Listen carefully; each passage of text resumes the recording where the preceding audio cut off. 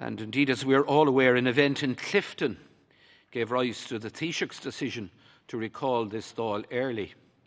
The Taoiseach, the Tánaiste, and many other leaders and public figures have quite rightly said that the dinner hosted by the self-styled Oireachtas Golfing Society should never have happened. Members, we all make mistakes.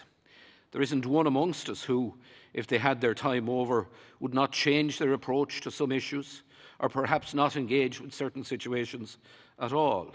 That is perfectly normal. What isn't normal, however, is for well-intentioned, intelligent, and otherwise competent people to make a collective decision that is in itself fundamentally wrong.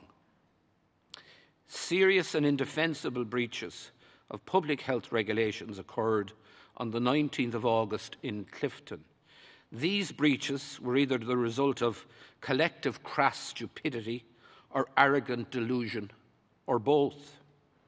The event and the circumstances which flowed from it has damaged public confidence in our public system, and confidence wasn't high at the best of times. And confidence in this Dáil has been damaged. So, members, as we gather today, it is incumbent upon us to collectively commit to working together to rebuild confidence in our parliamentary system.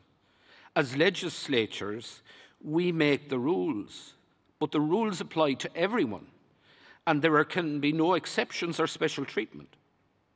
There must be fairness, consistency, and solidarity as we tackle the scourge of COVID-19. And those who seek to fan the flames of understandable public anger are not serving the public interest.